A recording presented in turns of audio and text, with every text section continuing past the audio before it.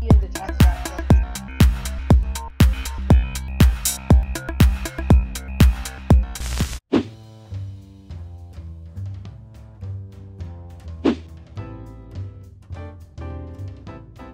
So I'm here at the STAO conference with Jeff from the Scales Nature Park. Jeff, do you want to tell us a little bit about what teachers can get from your organization? Well, a lot of things. We have a lot of free stuff, and who doesn't like free stuff? We've got educational materials online for download at our website, which is scalesnaturepark.ca. We've got curriculum-linked resources. We've got guides to the turtles of Ontario, the snakes of Ontario. We have a free video series coming out on YouTube December 1st, so lots of stuff is out there for the teachers to use.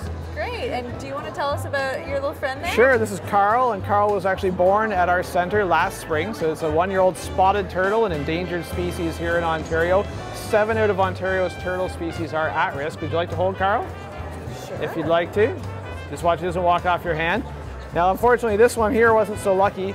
This is a snapping turtle carapace, and you can see the crack in the shell. This turtle was hit by a car, and it was unfortunately killed.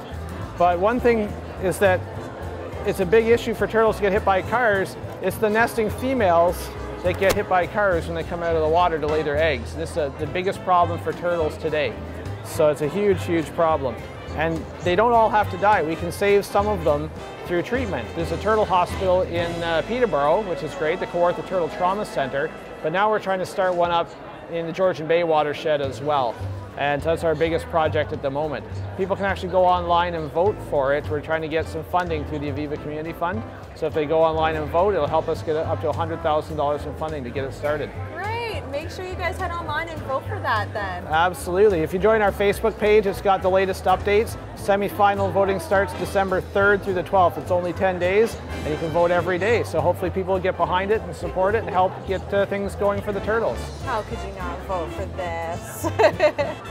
Great, thank you so much. No, thanks for coming.